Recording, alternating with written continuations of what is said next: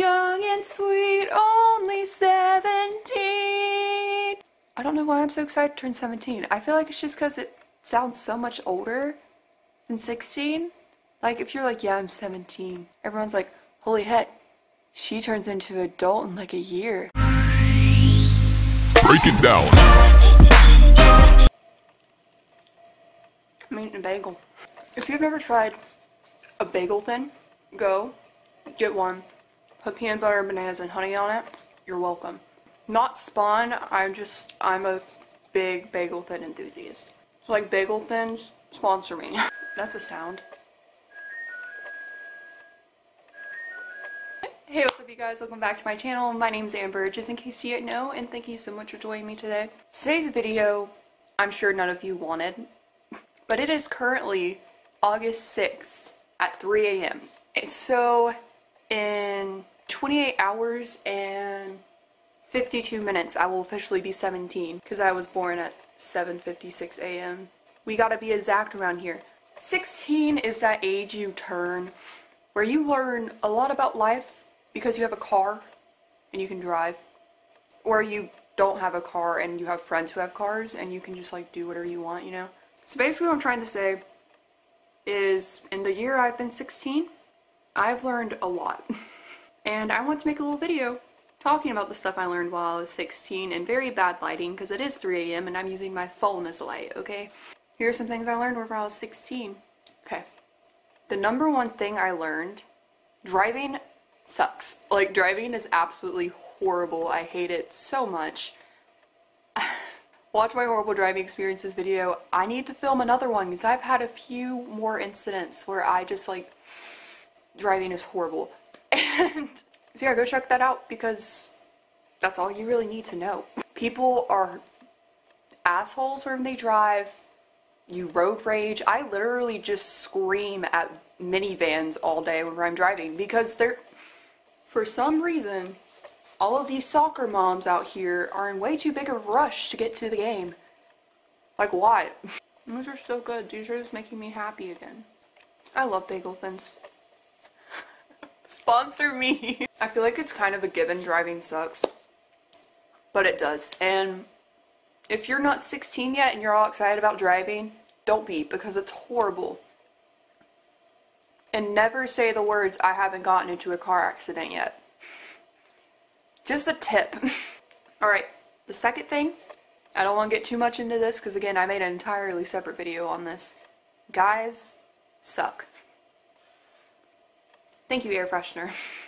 She agrees. Yeah, I made an entire video on this, and all, like, most of the stories, all of them but like one happened while I was 16. So, Taylor Swift was wrong, you know. Well, she wasn't wrong. Like, I get it, you know, 15. Somebody tells you they love you, you gotta believe them. Please don't copyright me, queen. Oh my god. They suck, they lie. And that's that. The third thing...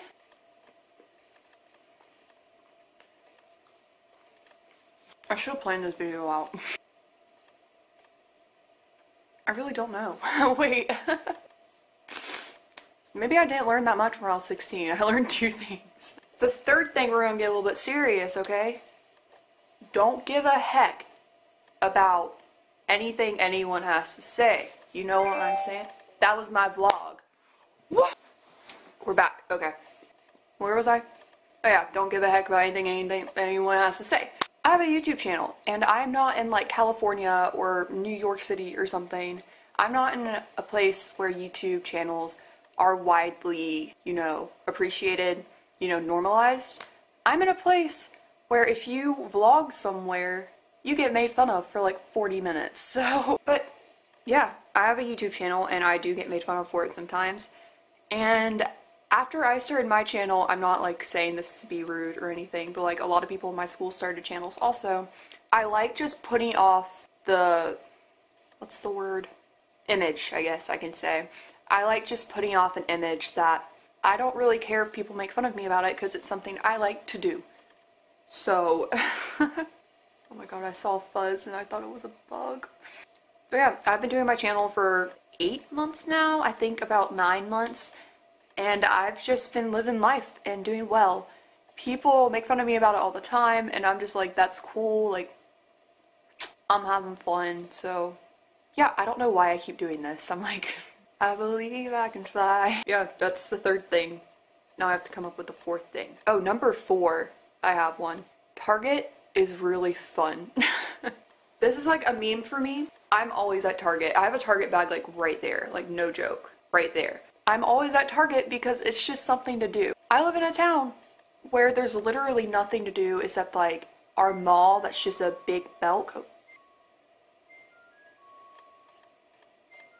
We have nothing to do. We have the movie theater, which our movie theater is pretty okay, you know, like whatever.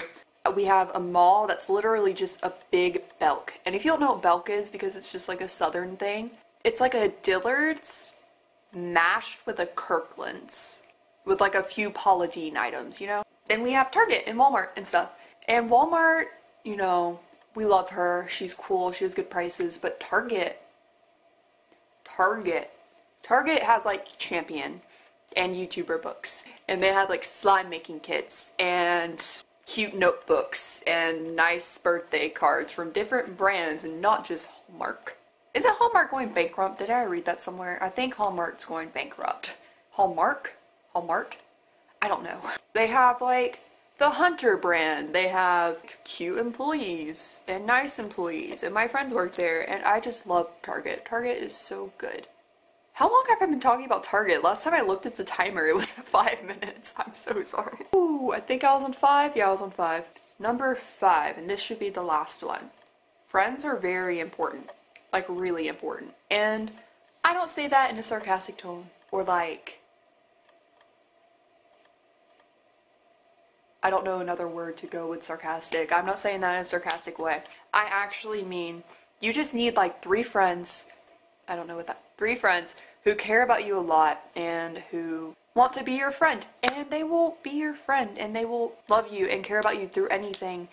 And anyone who's toxic in your life, anyone who makes you upset, anyone who doesn't support you in everything you do, cut them out because you don't need them.